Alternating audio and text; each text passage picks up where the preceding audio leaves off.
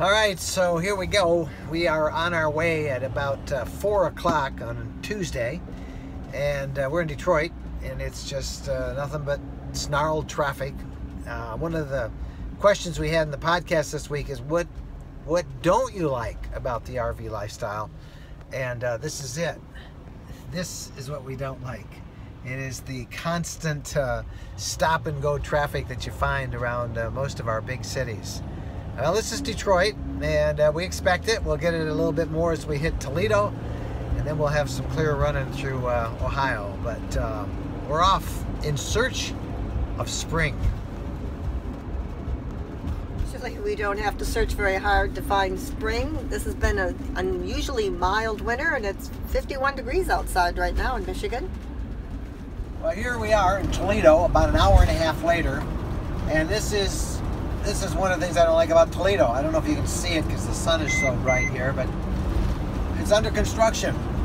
Now, we've been taking I-75 through Toledo for 5 years now, and it's been under construction the whole 5 years. It's like this further down at the very bottom of Ohio in Cincinnati. Again, for the last 5 years, it's under construction. You'll find this construction ends, 20, 30 miles outside of Toledo, and then you've got a relative safe stretch all the way down to the border where you can drive without construction. But man, just to get south, you got to drive through that. All right, enough complaints. We got to find some fun stuff to do. I enjoy driving through the heartland of Ohio. I think it's absolutely gorgeous. The farmland, the flat fields, the beautiful sunset. I like it.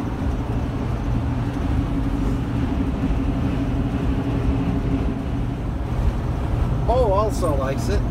This is Bo's favorite seat. He wishes he was sitting on his mother's lap, but right now he kind of is in between us here, assuming the position.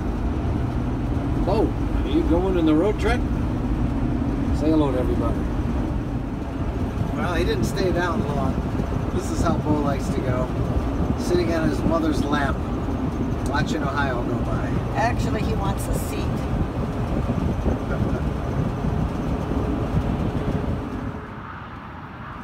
We have driven over 150 miles.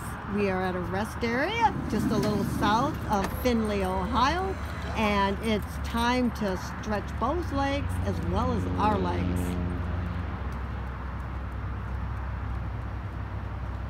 All right, it's time to eat, and we're at a rest area. I prepared food at home.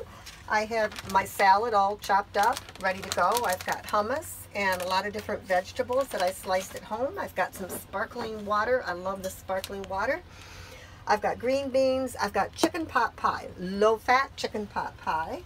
So we are going to have some vegetables, salad, green beans, and low-fat chicken pot pie. This is one of the nice things about having a little motorhome that you travel in. Everything that you need is right there. Jen just powered up the microwave, warmed up the meal, and we're comfortable here. It's warm. We've got a television we can turn on and watch TV. We're in a rest area. We could actually spend the night here. Nobody would really give us any grief, but we're going to eat and then hit the road again. And who knows where we'll spend the night. Well, it's about, we're about 325 miles in, and it's a little after 10 now, and we are in Kentucky along US 71 headed towards Louisville. We're starting to think about where we want to spend the night. There are Walmarts ahead, there's a Cracker Barrel ahead, and if we go through Louisville, there's a KOA.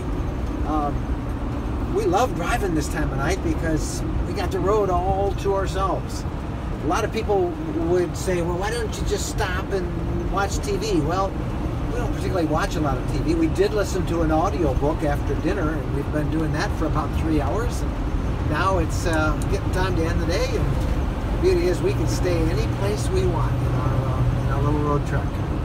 Well, it's time to knock it off. It's about midnight, and we are south of Louisville on I-65, and we're at a rest area. So you can see it's jammed with trucks over in that end, and we found a spot right on the end. This is one of the rest areas they let you spend the night, and that's just what we're going to do.